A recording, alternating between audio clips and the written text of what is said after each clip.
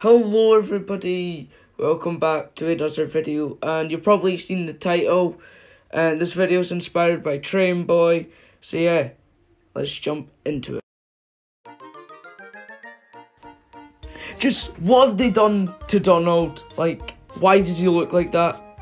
It's a bit strange, like, it's almost just like he's looking off, like, staring into your soul. It's kind of strange. Right, this could be Henry or it could be James, but like, why?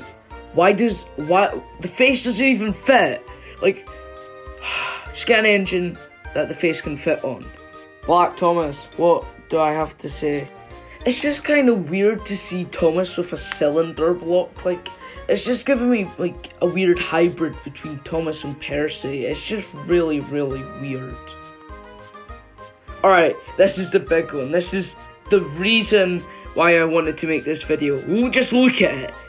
Like, clearly it's not meant to be on that way. Like, can't you just like maybe slant it, you know? That would make so much more sense. Gordon's looking kind of a bit too scary. I mean, it's an amazing engine to be using as Gordon, but it's just weird. Like, the face does not look right. It's not Gordon, I'm sorry to say.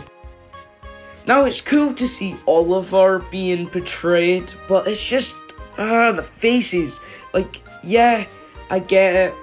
Like, put it right in the centre, really small, so you can put the handle things to the smoke box door in the middle so you can hold them. But it's just weird. Okay, no, this is the weirdest one I've seen yet. Like, just, what? Nah. I mean, it is cool to see that they're doing Murdoch. But then again, I've seen a lot weirder stuff on a 9F. It's total okay. Like, seriously, it's total okay. Look at his face.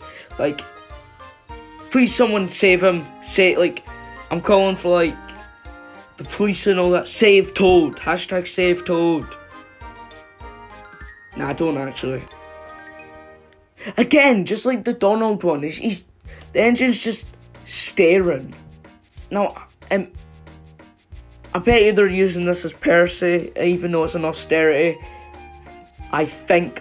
Don't quote me on that if it's not. But, nah. Now, it's cool that they're representing Arthur. But my guy kind of looking like Donald Trump, not gonna lie. Yep, I think that's the perfect way to end the video.